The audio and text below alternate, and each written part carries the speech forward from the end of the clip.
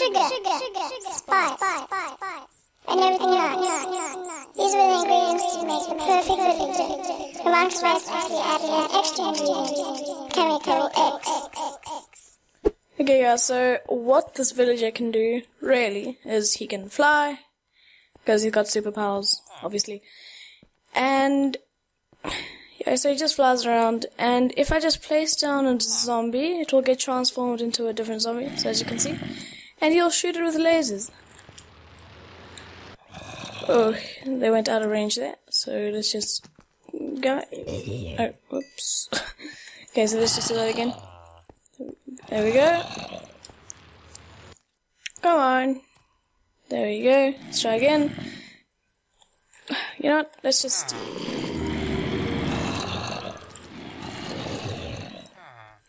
And he also can kill big, like if a whole bunch of zombies are together, he can kill a big horde of them. So let's just get a whole bunch, like so.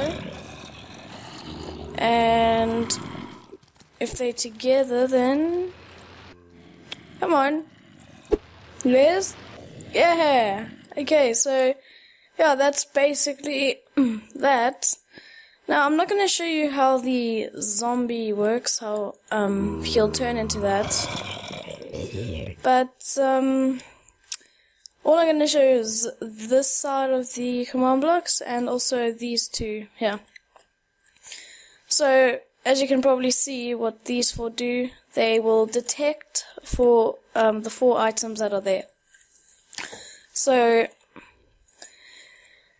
it's just testing for Tapio's item at this location within a radius of 0.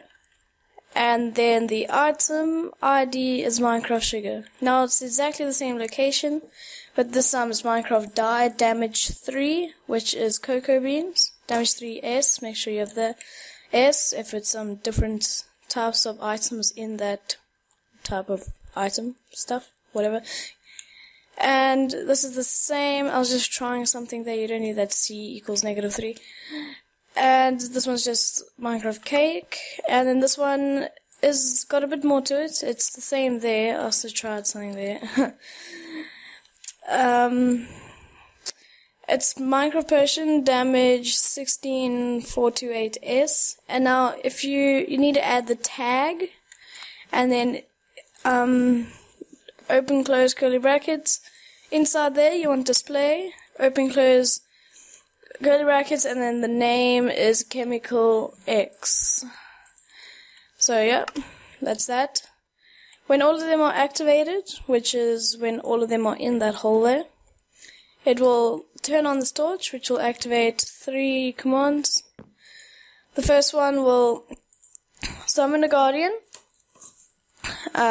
at this location, so it's a tiny bit above the location where you put the items. And the guardian's going to be silent, and the custom name is going to be Laser.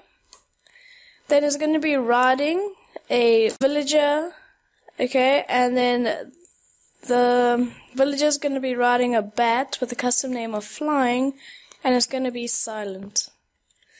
Then one tick later after that, we'll just play execute at the villager's location, and it'll just put a particle, huge explosion at the villager's location with that radius and speed 100 and count 1.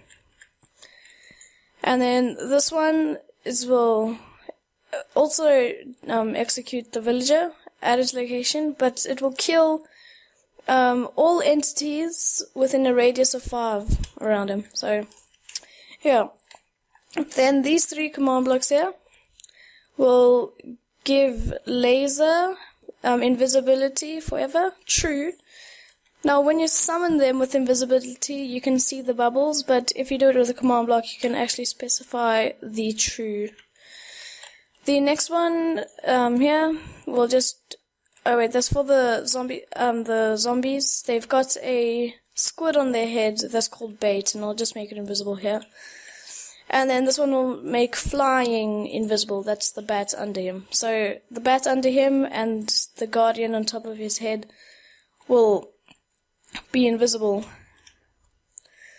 So Now these two command blocks, I've made a scoreboard objective called item. And this will go scoreboard players add @e type equals item, and I'll make the item 1, or add 1. So I'll go 1, 2, 3, 4, 5, and I'll go up to 20 every second. So I'll go 20, 40, 60, 80 every second.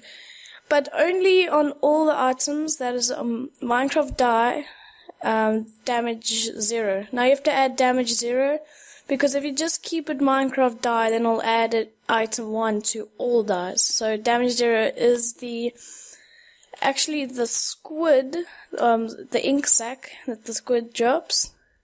And now you need that because this one's gonna execute at @e type equals item, who's got a score item minimum of 1, and then I'll kill @e type equals not player within a radius of 2.